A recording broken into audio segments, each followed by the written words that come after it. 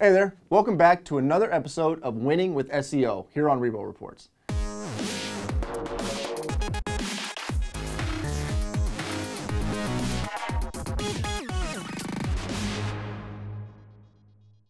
Today we're going to talk about your bio. On a lot of sites, like we have Pablo on Zillow here as an example, they give you a lot of fields that you can put information in about yourself, about your business, about your listings, and you really want to take advantage of that. You want to capitalize on that. There's a few reasons. When somebody comes to one of these sites, you're going to want to make sure they get as much info as needed to call you and for you to build trust with them. Also, Google's going to look at these websites and it's going to confirm other info that's there. It's going to check your website and it's going to go to your website. It's going to read your bio. It's going to look for keywords like we talked about in the past. What does this person provide? Where are they located? So you want to make sure you get all that stuff. Now we'll look through Pablo's here on Zillow, and I'll just point out some things that I want to make sure you keep an eye on that you've done, and then you can check your profiles, your bios, excuse me, and go from there. So here on Pablo's, a few great things. I mean, obviously he's got his name. He's got a great picture. I mean, he's a realtor. You have to have your picture, right?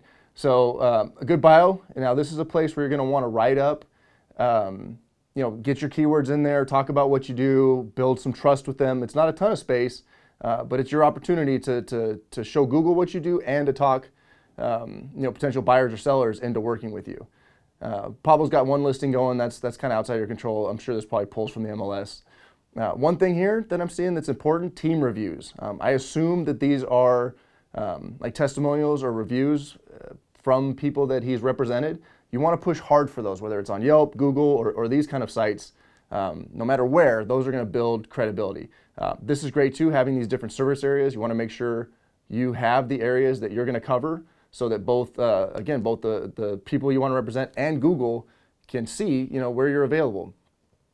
Also over here, real important, obviously the address information, but always make sure you can get a link to your website. We talked about backlinks, I believe, in an earlier episode, and these are the best places to get them.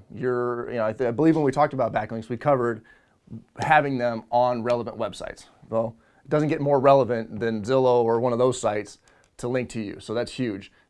If you use your Facebook like you're posting info on a regular basis, make sure that's there too. So this is a good example.